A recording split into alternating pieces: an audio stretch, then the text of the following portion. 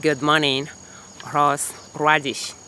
Well, if you are trying to grow some vegetables yourself so that you can lower your grocery bills and eat healthy, it might be a good idea to think about some perennials, herbs, and roots that you can grow in your garden. In this example, we have horseradish. So let's take a look at it. It is a perennials. At least add it to our zone 5A, and if you are trying to plant it, you will know the website you wanted to purchase it from will tell you the zone that can plant it. So it is one there, and I purchased mine from fedcoseeds.com. Jaden, don't step on those boxes.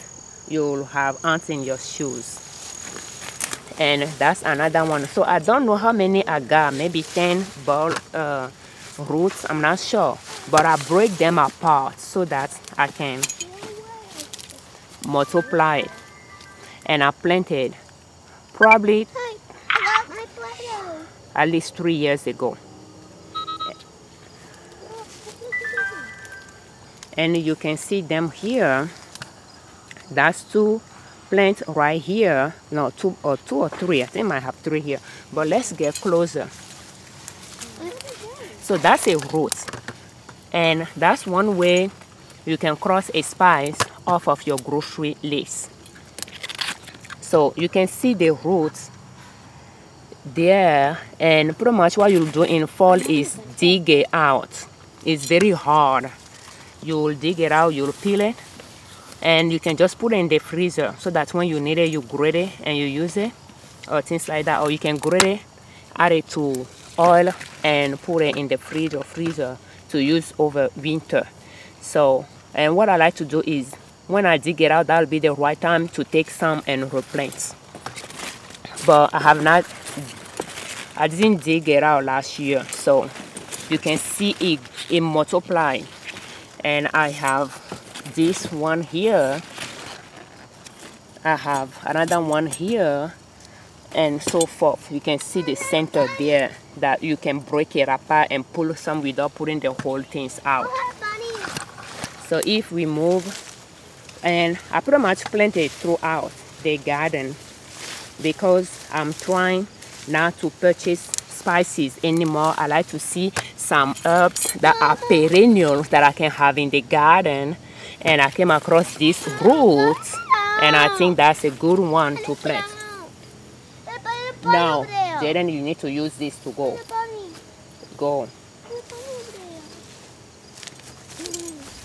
Go. Continue, and then you'll find the door. Go, Jaden. That's the way you can go out. Angelique, open it for him to get out. So as we continue, the thing is, the way I like to plant is I just try to plant a multiple area to see what part of the garden is good for the plants. So, and I use that same strategy with it. But one thing you need to take into consideration is, I don't know if you can notice it, but it's taking over the whole bed. Is growing quite a bit, like expanding. So which turns out to be okay because this bed has garlic, has that horseradish, and that's garlic here, and some wildflower.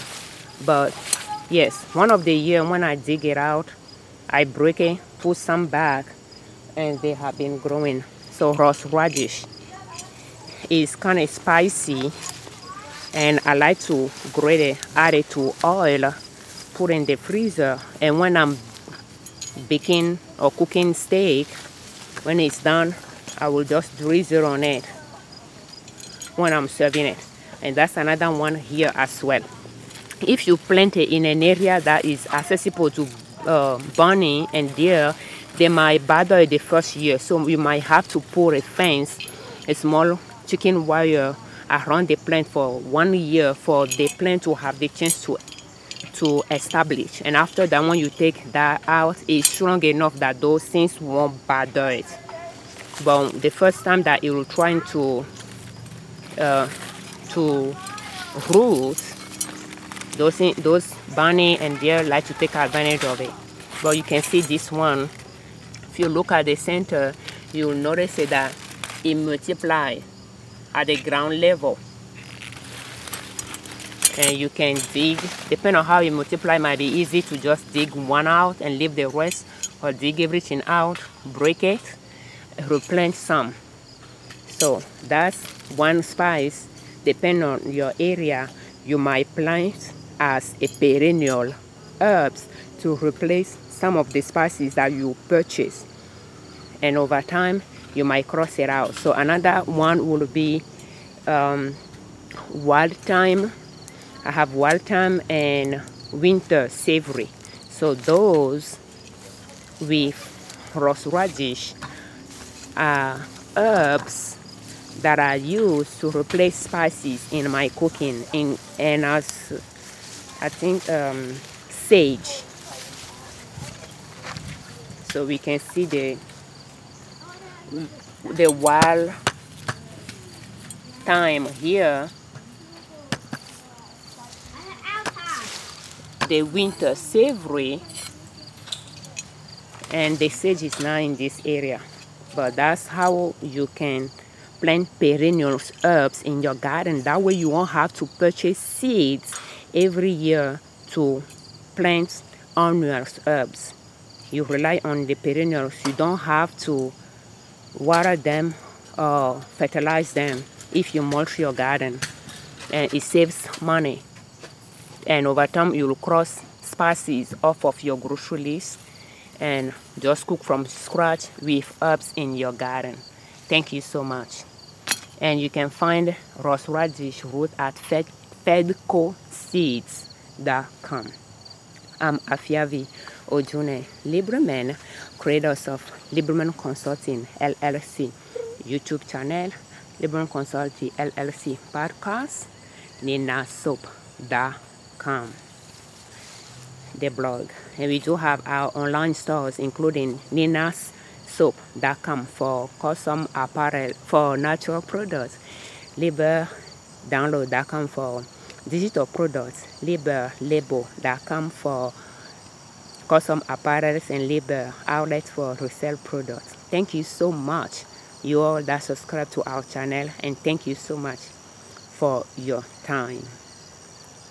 Yes, ways to save money, ways to make money to reach your financial independence is all about, is what our channel is about. Thank you.